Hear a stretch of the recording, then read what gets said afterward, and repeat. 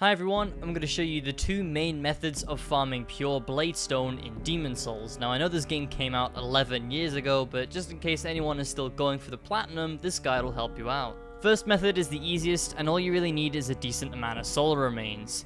You want to go to the Adjudicator's Archstone and head into the building.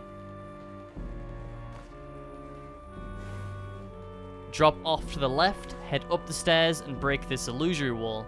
Before you get to the doorway, throw some soul remains, and the skeleton will go for it. This makes it really easy to kill him, just with a backstab, a couple of hits maybe.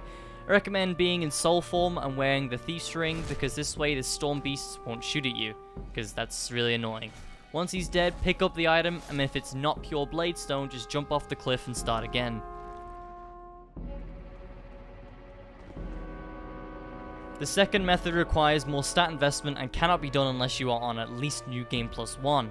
You will need the sorcery Soulsucker, which you can trade to Yuria the Witch in exchange for the Maiden in Black's Demon Soul, be in soul form, have pure black world tendency in the Shrine of Storms, and be wearing the Thief's Ring and the Graverobber's Ring for good measure. With all these, head to the old hero Archstone. Turn around and go through the slime cave.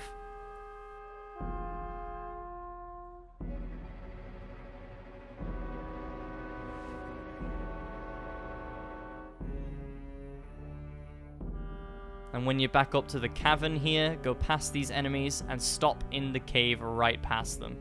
Prepare Soulsucker and walk really close to the Black Phantom. If you run, he will spot you, and you don't want that, and he'll kill you because he's really strong.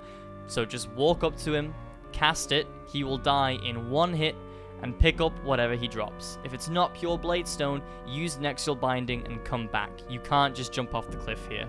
It's worth noting that this second skeleton has a higher drop rate for Pure Bladestone, so if you have the requirements, I recommend doing this one. I also suggest having the large sword of searching equipped in your offhand while doing all this, as it increases your chance of receiving rare items.